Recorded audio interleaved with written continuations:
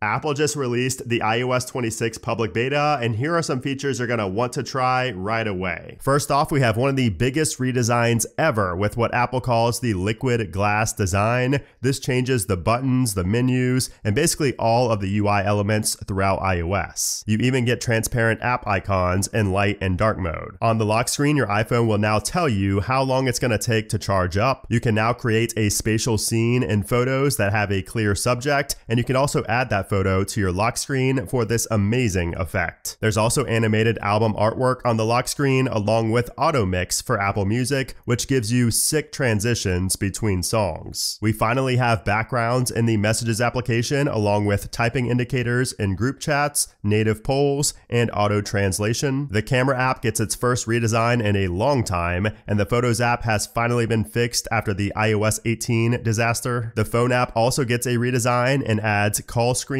which allows you to get more information from an unknown caller before you answer. We also get hold assist, which will notify you when you are no longer on hold. If you set an alarm, you can now change the snooze duration, and when the alarm goes off, the buttons on the lock screen are much larger and easier to press. And if you want to see hundreds of additional features in iOS 26, make sure you hit that subscribe button down below.